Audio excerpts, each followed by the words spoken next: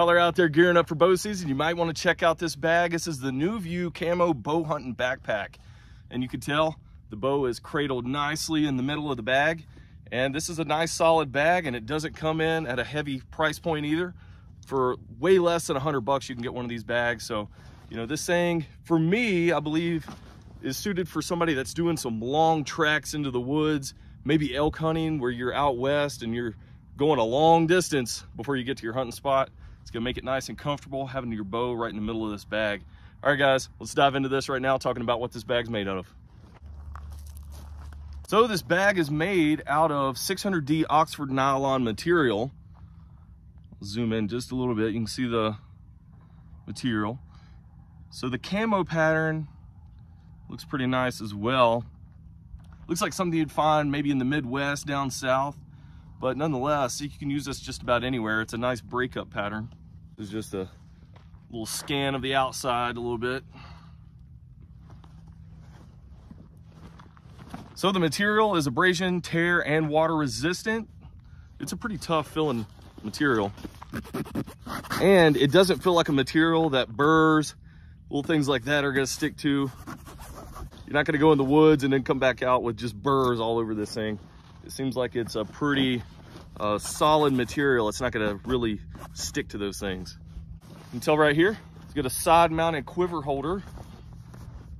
And it's really easy to unsecure this thing. All you have to do is unclip these little buckles and then your quiver can come right out. And this is a removable pouch as well.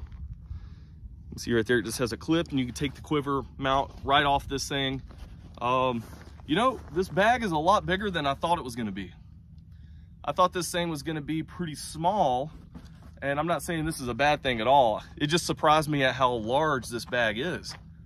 I mean, I would say this is at least 24 inches tall, because I got about a 32 axle to axle bow. I mean, this is about 24 inches right here. Pretty good size bag, which is good. I mean, it's gonna be roomy. It's got tons of pockets. It's got this big admin pouch right here. Put tons of stuff down in there. This right here flips out and it has these securement points. That way it doesn't fly open completely. It's got another little mesh pouch there. And I didn't throw too much stuff in this bag. I did throw a couple things. Right here, got a bigger pouch.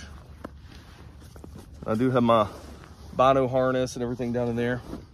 I mean, that's a good sized pocket right there. I mean, that's at least 15 inches tall of a pocket and about 12 inches wide. So the New View logo right there. So let's go set this bag down and I'm gonna show you the interior pocket, the one where the bow cradles into. Spot right here at the range. So we're just gonna put it down right there. Unclip these 3 buckles. So I'll show you that. There's 3 securement buckles here on the side, and that's what keeps the whole bag from flying open. And then that's where it nestles the bow. And this is a very padded material right here. I would say, you know, a little bit more than 1/4 of an inch material on the padding, but it's padded enough. And then it has this big pouch down here at the bottom, and that is what really secures the bow in from sliding down and moving around. Then it's got these little retainment buckles here in the middle, and that's what secures the bow in, so you can pull it right out. So you can adjust these around. I kind of wish those would have been laid out sideways, that way it's a little bit easier.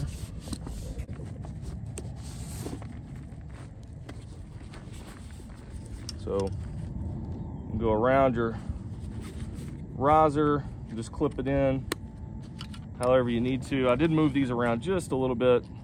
You can see I just clip them around the riser. And I do have a longer stabilizer on, that's why it's sticking out the side. But you can tell you can run a longer stabilizer and it still work. I did forget to mention this top pocket here. Has this big pocket up top, and I've just put my back bar. I got a hunting knife in there just to demonstrate kind of what the stuff you can put in there. Then it's got these 2 open mesh pouches up front. But very solid looking package. If you're looking for something that's nice, portable, it's gonna hold your bow. You're not gonna be damaging it walking through the woods, especially if you're elk hunting out west and you're going through a lot of thick brush, that kind of stuff. You're keeping your bow nice and safe.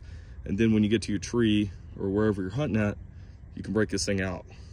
All right, on the back here, you do have a carry handle. That way you can carry it around, throw it in your truck, that kind of stuff. Maybe hang it up when you get to your hunting spot. But then you have your straps here, which are padded, maybe a little bit more than 1/4 of an inch padding. It's not 1/2 inch padding. Could have been a little bit more padded. I think it added to the comfort a little bit more, but then it's not a very heavy backpack. So maybe that's why. But you do get some securement points here, some little D-loops. And then the back is padded as well with the same padding as the straps. And then you get the waist straps, and it's padded as well. Some more little securement points. The chest strap does have a whistle, so you can whistle. So maybe if you need to be rescued or something like that, catch somebody's attention, you can do that. But yeah, just very basic layout for the straps and stuff.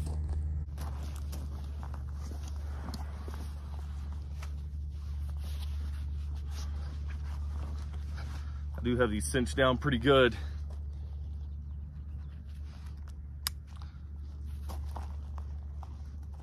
That's kind of how it sits on your back.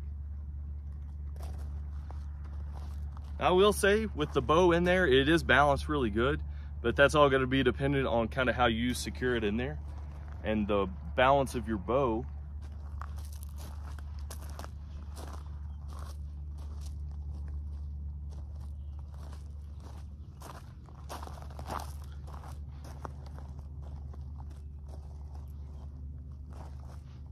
If you're gearing up for bow season, you might want to check out one of these bags, especially if you're looking for something to hold your bow while you're making those long treks into the woods. This thing's going to be a great little option for you. Like I said, this is very budget friendly. I want to say this is like 60 bucks. I mean, that is not expensive for something like this. So just keep in mind, this isn't like extreme quality like you'd get out of something like Sitka or something like that. This is very budget friendly. That's why the price is so low. But this is functional and it gets the job done. No frills, none of the craziness, but it's just basic and it gets the job done. So if you're looking for something like that, this might be right up your alley. Guys, thanks for watching. Like and subscribe. Catch you in future videos.